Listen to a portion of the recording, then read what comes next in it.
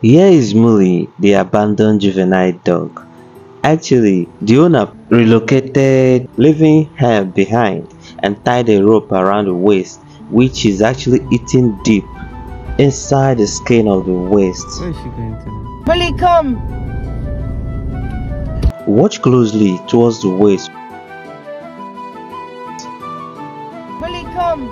and as it stands, we want to serve her food, and it seems this little girl is the only girl that Mully could allow to come close to her and not running away. Though she's the kind of being scared a bit, and Mully is also scared, but she wants to just restrain her. At some point she got scared, you know. And so finally got restrained, and we are about to assess her and look at the wound and also to treat the wound too. Firstly, we serve her milk, but she couldn't take, she doesn't want to take, or maybe she's scared, you know. But we kept doing everything possible to make her feel at home, and got her restrained finally, and brought out to assess the wound, and the rope was also removed. Look at the wound, so deep.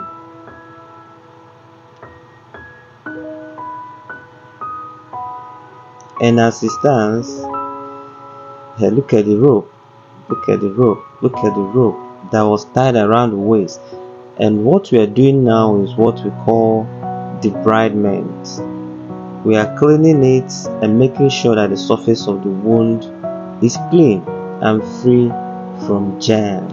Mully is calm because I presume he has started taking us as friends, you know, because of the way we treated her.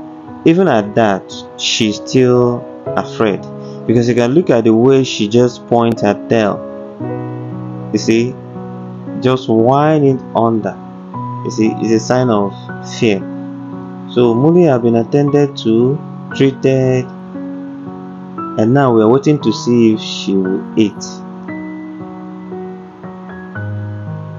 Okay, look at the surface of the wound, and it's so terrible. And finally, we are trying to see if Mully will eat. Maybe she's still being scared, you know. I should test it a little bit.